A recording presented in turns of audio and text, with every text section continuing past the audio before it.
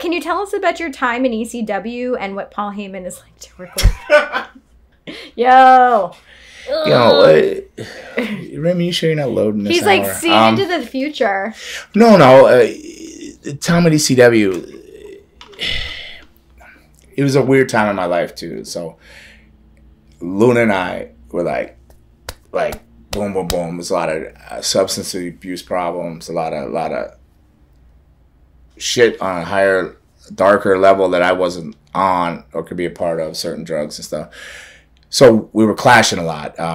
In fact, it would just probably home a lot too much too with each other. It doesn't help, right? So I was trying to make it still and be somewhere like I was doing Japan here and there and doing other things, but I hadn't been to WWE yet, but I was being flown in to all the dark matches, and not dark matches, but the TVs. I was being flown all the TVs, and I would give people literally tryout matches where I worked as a Black Phantom a lot in that time. So ECW, I had a chance to go up there, and I think when I went up there, they had me work Hack Myers, like rest in peace Hack, and I went out there, and then immediately they said, "Oh, you got a match with Tommy," and I think they expected to blow me up and go out there and take advantage of it. But then the match was with Tommy Dreamer. It was only one match. I think it got like nominated for Feud of the Year. Oh, it was just like one match. So it seemed like it was this big feud and all that. But it was just one match, and it was a fun match. But I had a chip on my shoulder going in because all this the crap going on with me and Luna, and then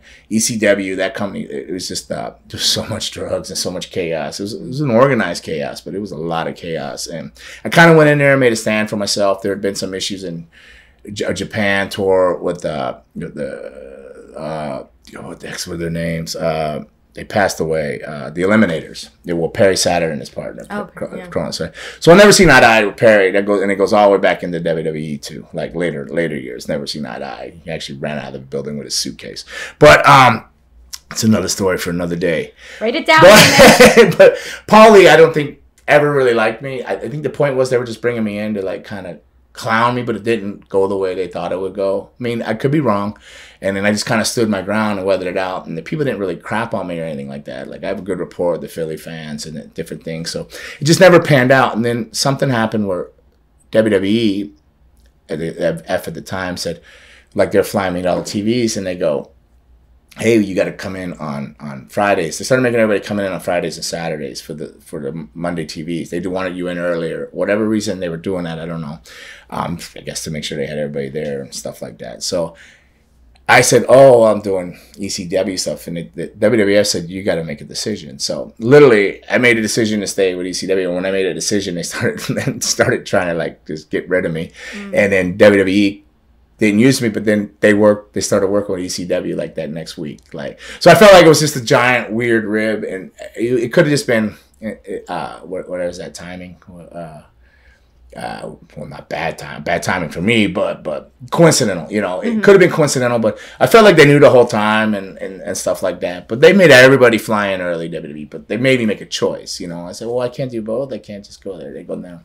So I had to make a choice, but then I felt maybe I took it more personal there because everything was so off in my relationship with her. And then when I was in the ECW, it just felt like everything was just like potentially to not hurt me, but to just clown me or just made me feel so at you. But maybe it wasn't. Maybe it was just me that had a chip on my shoulder at personal time. But Paulie, I just never really trusted that much. Let's just wrap up both Pandora's. Okay, wrap it up. Okay, so we will save the rest for the next time. And we should also mention, though, whatever questions that you have for Gangrel, David Heath, leave them on YouTube? I mean, where are people? Instagram? Okay, go and subscribe to YouTube, please. Even if you're listening to it on Spotify or iTunes or whatever, but go subscribe, YouTube, like, subscribe. But most of the YouTube, where are they reading them at, Raymond? YouTube? Is that where you're getting these messages from? So Facebook. So YouTube and Facebook. But I noticed a lot of these. I've read some of these